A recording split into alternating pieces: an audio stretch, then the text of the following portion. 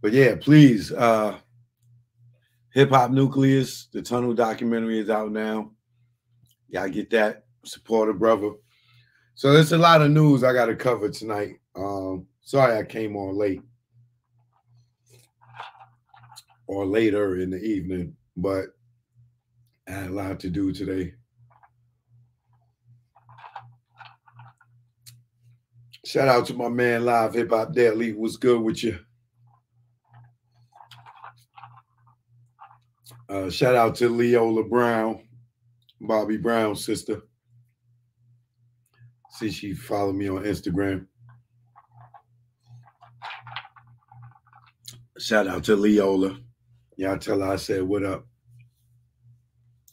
I was actually in her live chat today, watching. Shout out to Perry Jones. He was over there. CC Crippen first in the building. What up? My fellow Americans, salute. What up, nephew? Walk on Wood in the building. Michelle Frizzy's here. Boss MVP.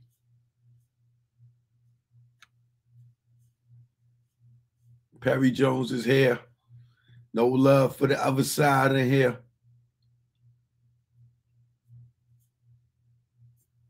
Mix Wells is in here.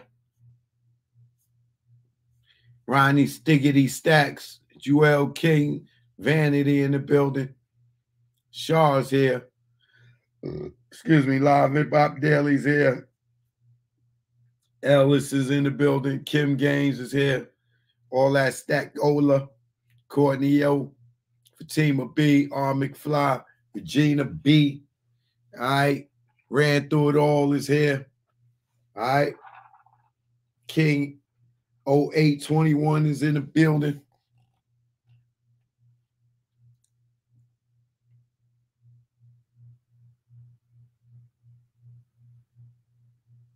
Off the years in here. Miss Lewis is in here.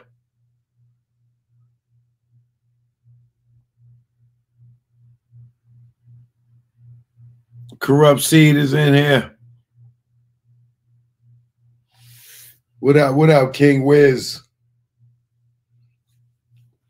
Choke no joke, we in here. Capital C is in here. JFG 58 is in here twice.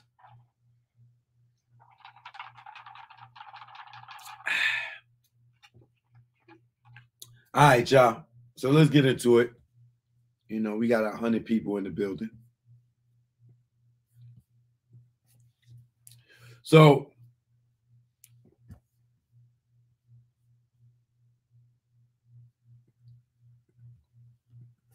it's a lot I got to cover. Jesus, it's a lot. A lot of has been going on.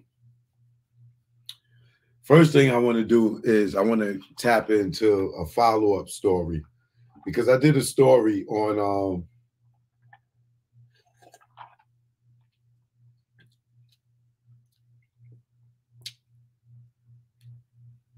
what I want to call senseless violence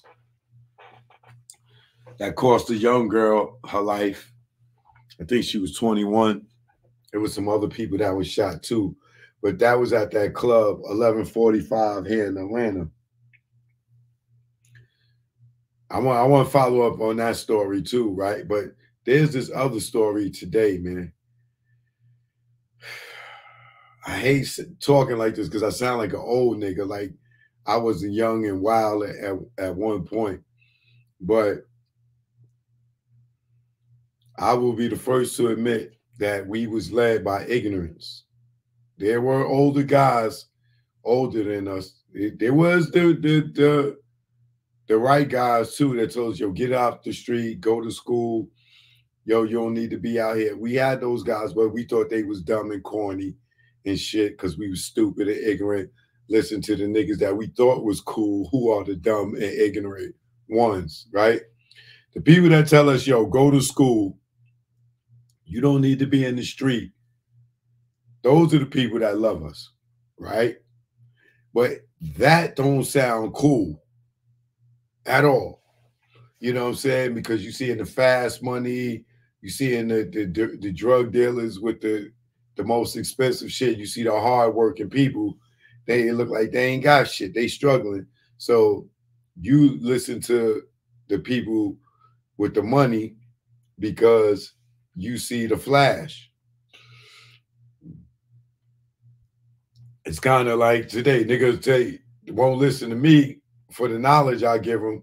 They'll listen to another nigga that got half my knowledge, but if the nigga got a Maybach and some jewelry, they'll believe him over me. I ain't listening to you, nigga, right? But I'm telling them through experience because I done lived it, and I know the fast money come with all types of repercussions, right?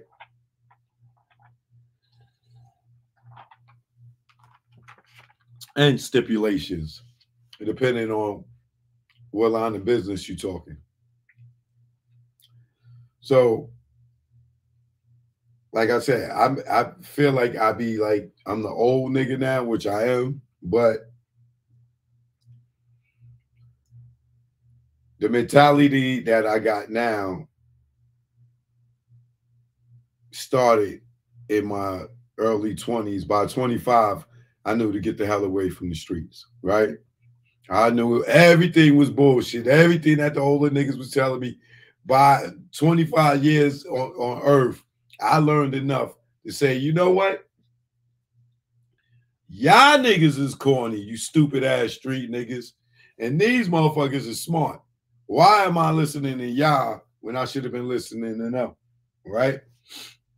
So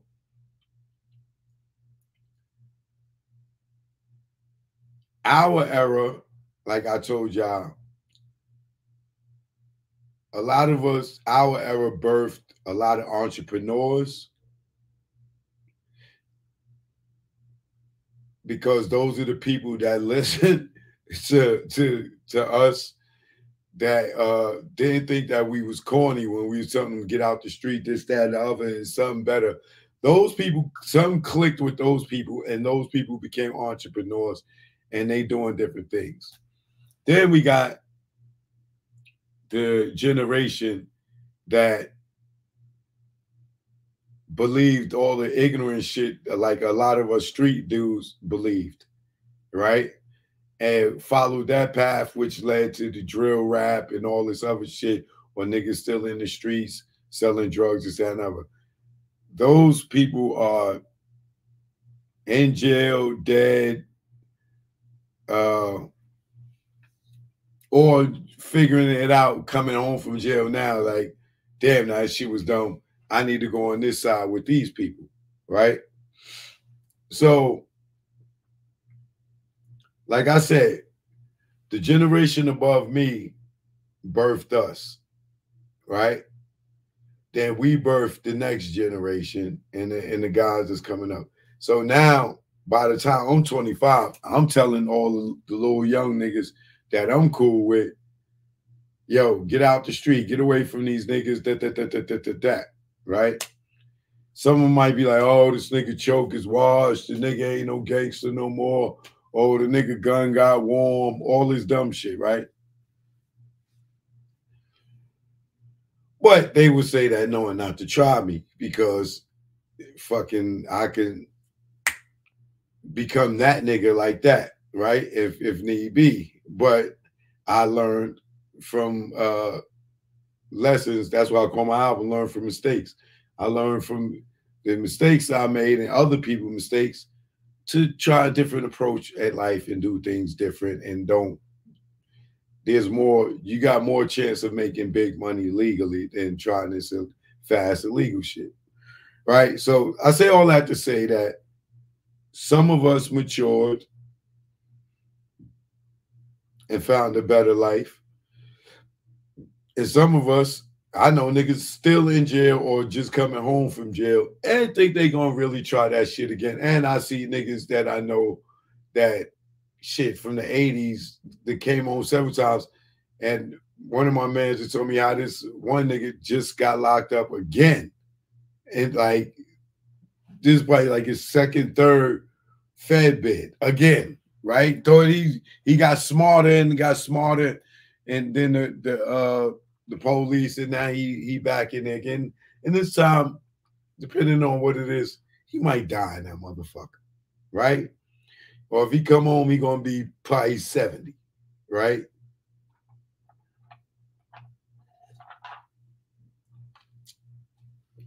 And what he gonna do? Try to do it again, or he gonna try to start his life off and be like, "Yo, man, shit is stupid, man. I shouldn't have got back in the street in my 50s." Now he coming home in 60s and 70s, thinking he gonna start new. No, nigga, it's over, right?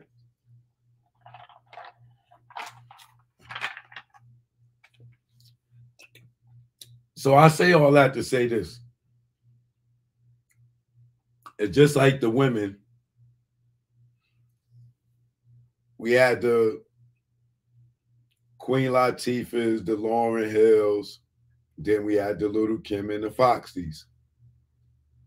And the Little Kim and the Foxies birthed the Nickies and the Megans. And now the Megans is birthing the fucking Sexy Reds. Right?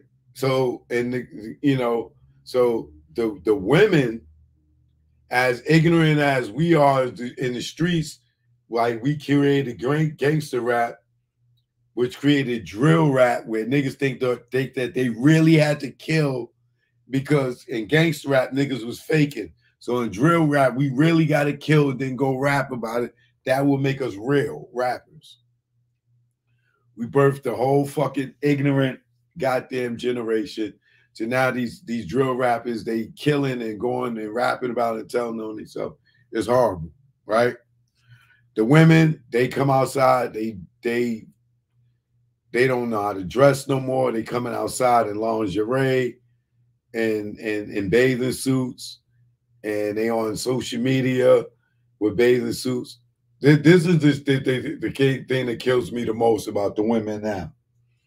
The women with the, like, y'all women that got y'all bodies done, stop trying to front on women that ain't got the money to do it.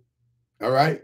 Y'all like these niggas with the chains or the gold teeth, got going like this, because you got a chain. Where now the new thing is with these chicks with the fake bodies, they go to the gym and they be in the mirror going like this, lifting up their stomach, like under here, you ain't gonna see a goddamn fucking scar going across their goddamn stomach, all that stitching and shit, unless they got the tattoos that's going across it, right, to cover it up. But here they are now, and on Instagram going like this in the mirror, like this, like they worked out and got this flat stomach, but they won't go down here where you can see the goddamn stitching going across their goddamn waist and them scary ass looking scars, nigga, going down on you like,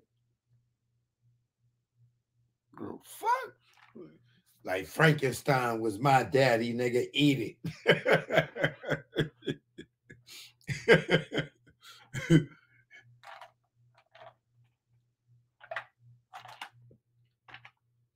Yo, that shit is crazy to me, yo. How these chicks be in the mirror flaunting the shit with the fake ass belly button, no more belly button, and just stretched. And they put they shit down in the gym. They go in the gym for 2 minutes. They ain't did shit. They ain't even sweating. They just went in the gym just so they have a reason to go like this and act like they didn't get off the fucking table. Like, come on, man. So I can imagine what the young girls, like the drill rap, what Sexy Red is going to birth for the next generation. It's scary to think. It's scary. It's scary. It's scary. Along with all the trends and all this other stuff, these little kids, ooh, baby. Some of y'all ain't gonna even have no grandkids, because they're gonna have your kids so goddamn gay, they ain't gonna be making no babies.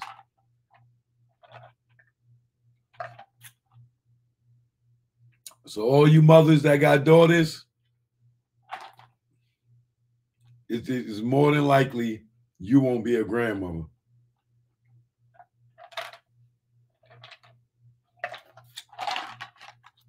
But the reason that I'm pointing this out is because of the first story I want to go into, right before I get into that club 1145, is 3 kids got shot here in Atlanta last night, right? Not only was it 3 kids that got shot in Atlanta last night, right? This happened 12 a.m. in the morning, right? Almost 1 in the morning. 3 kids got shot, right? 2 13 years old and a 12-year-old. Yes, that's what I said. 2 13 years old and a 12-year-old, right? 3 of them shot. 2 of them are dead. You see what I'm saying about the generations? By the time I figured 25, oh shit, the shit that the older niggas was telling me, I should have listened. I wasted 5, 8 years, whatever it was in the years in the street. Let's just say if I wasted 5 years in the street, I could have had my master's degree. Right? I wasted it. I could have went to school. I wasted it in the streets. To some of that 5 years was in jail. Wasted it. Wasted it. And 5 years go by like that. Bam, you thinking, oh, I don't want to go to college. I don't want to go to school. Man, it's going to take forever. Nigga, boom, you turn around, motherfucker graduated, and the nigga just coming home from jail. One nigga got a degree, one nigga got a fucking plastic bag full of clothes. And the nigga with the plastic bag full of clothes get more love than the nigga that came home from college. Excuse me, or the military. Right? So, what I'm saying to y'all is this. If you don't start changing the way that the society has our children now, if you don't pull your kids away from these little niggas in the street or these little fast-ass girls, you're going to be putting your baby at risk. And that's all I'm saying. And I'm going to show y'all.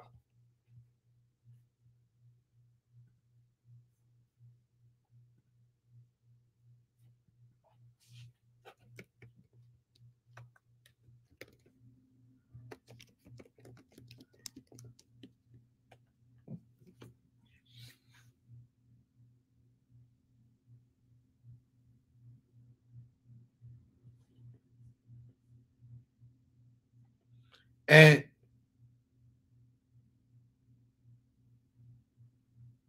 a month ago, it was 3 kids that was found dead, shot to death in the car, bro. 3 kids that was shot to death. This is a whole different thing here.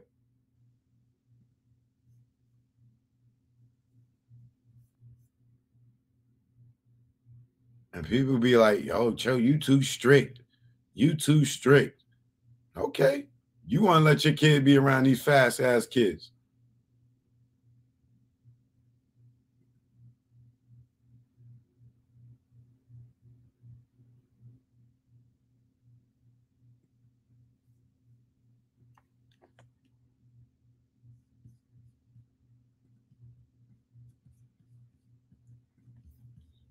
Let me do my legal thing here.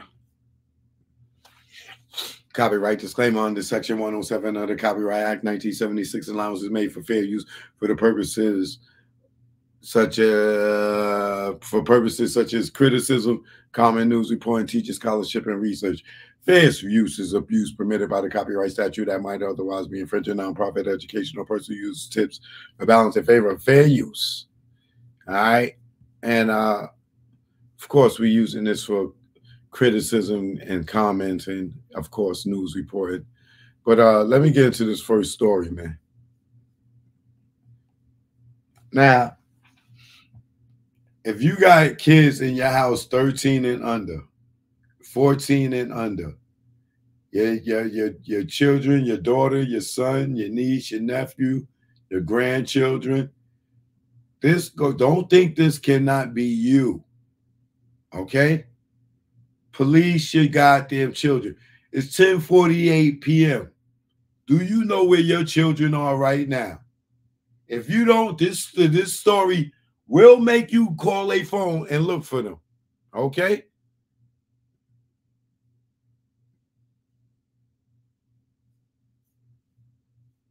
Two of those kids have died. This all happened just after midnight on Sparks Street. And Good Day's Mark Teichner joins us live from Grady Memorial Hospital, where the survivor is being treated. Mark. That's right. 12 years old only, at last check in stable condition. Unfortunately, these two other boys did not make it. They have been described as being 13. These shootings are tragic, but when we have juveniles, it makes it more so. 3 children are shot, 2 are dead, the other rushed to the hospital.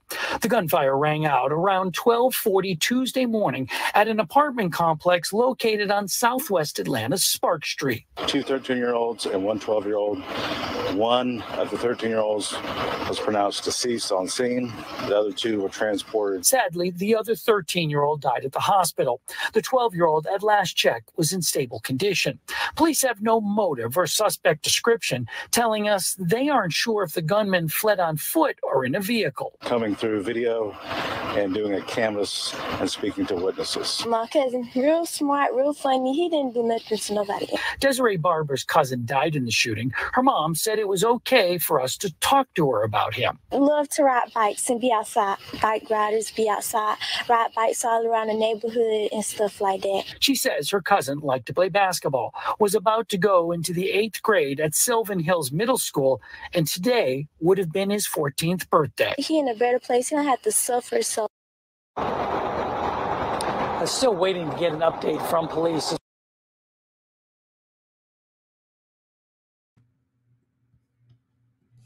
You see how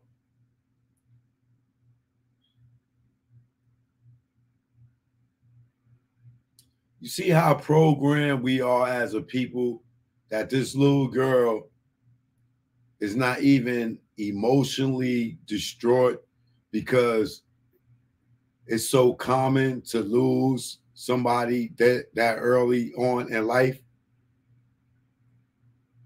This girl said he's in a better place. He ain't got to suffer. A better place at 13? What does she even know about that? What better place is he in at 13? But you see how they got like, we are so conditioned to think that dying at an early age is cool. Like, it don't even affect it. This little girl, her cousin's gone, and she ain't even crying. Not saying that she don't care. It's just that she's so desensitized to death due to the reality of our reality. She's desensitized to reality. It's fucked up to say this, but it is actually our reality that our own kill our own even at a young age.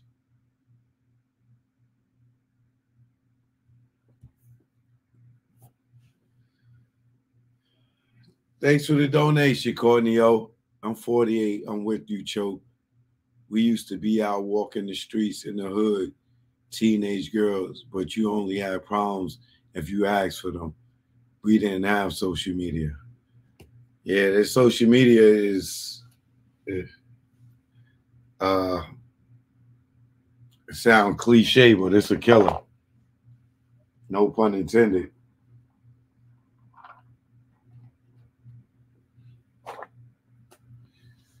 Yeah, so hold on, let me finish this.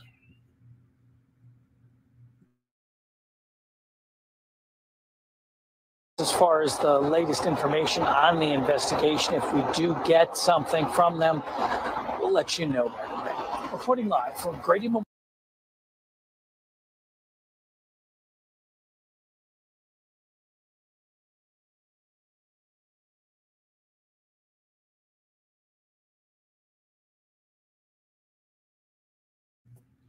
Now understand where we at, y'all. A 12-year-old and two 13-year-olds all shot at 1:45 in the morning. Now I know it's the summertime. Don't get me wrong. I know it's the summertime. But I'm just strict to that point that a 13-year-old, I don't give a fuck if you sitting on the porch. You're not going outside at no 1 in the morning. I don't care if we live in the house.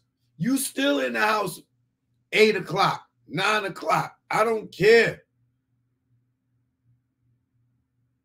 Because there's nothing but trouble outside at that time for a kid.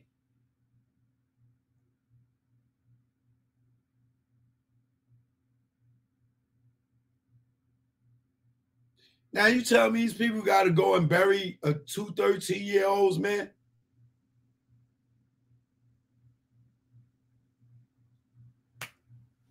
These dudes ain't even reached puberty yet, but they playing with guns. Can't even get nothing pregnant yet and playing with guns.